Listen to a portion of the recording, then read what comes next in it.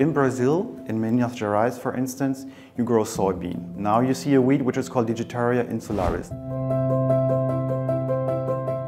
That weed has developed resistances in the past years for glyphosate. Glyphosate is cheap. If you want to manage this weed, you need to apply cletogene, which costs like 5 times more. When you see this weed for the first time, you don't want to spray the whole field with this expensive herbicide. This is too expensive on the one hand, but it also has environmental impacts which is not needed. You need a different solution. How do you do that? It's quite difficult because when you stand at the field, which is 200 hectares large, you don't know how much of this weed you have on your field. From a resistance point of view, you want to cut the spreading of this weed immediately. From a cost point of view, farmers tend to wait until this weed really spreads a lot. Now, what is the solution for this? With the maps we provide, you can see that weed and you can apply only where the weed is. This cuts the costs and you enable the usage of this effective premium herbicide.